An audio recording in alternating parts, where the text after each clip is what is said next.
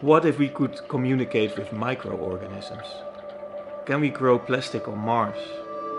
What if we could eat the plastic soup?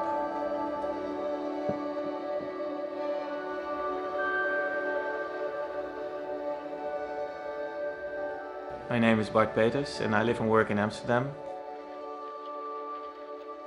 What fascinates me about the microorganisms that we worked with here in the BioHack Academy, and especially the slime mold that I've worked with, is that it can express a behavior that we might consider as somewhat intelligent.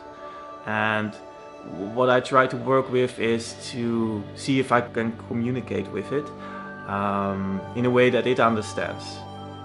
For me, the biggest challenge was to make my own hardware, my own tools with commonly available equipment.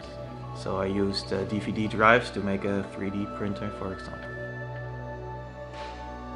I'm working on multiple projects, and one project is to try to see if I can interact with a slime mold and play Pac-Man with it. And another project is to see if I can make bioplastics by growing potatoes on Mars. I'm joining the BioHack Academy so that I can be better informed about the field of genetics, so that I can form my own opinion about it.